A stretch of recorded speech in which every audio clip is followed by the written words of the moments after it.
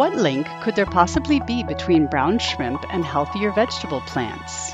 Research shows that a compound found in shrimp peels called chitin can have a positive effect on plant growth. 9 scientific and industrial partners are figuring out just exactly how.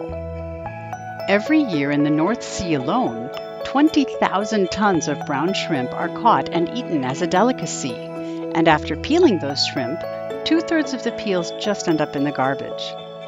This trash could become a treasure, though, if processed in a certain way. Chitin is a molecule we do find in the peels of shrimp.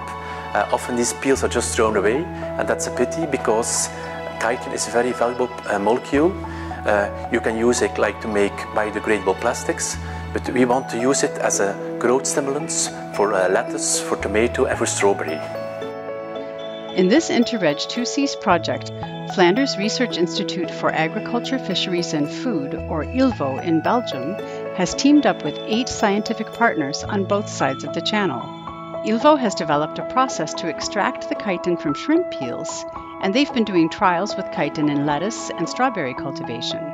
Previous research at ILVO showed that if you add chitin to the growing medium, you stimulate the beneficial bacteria and fungi around the root of the plant. This leads to a strengthening of the plant's own defense system and also stimulates the plant's growth.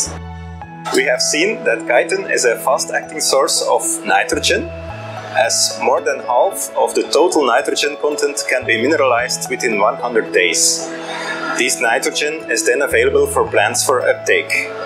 However, there were large differences between the different sources of chitin, and also the effect on crops was different between tomatoes, strawberries and lettuce.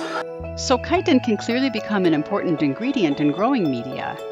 If chitin can help plants to become naturally more resistant to disease, that could help reduce the need for plant protection treatments. On top of that, chitin, when properly extracted, can also replace synthetic nitrogen fertilizers.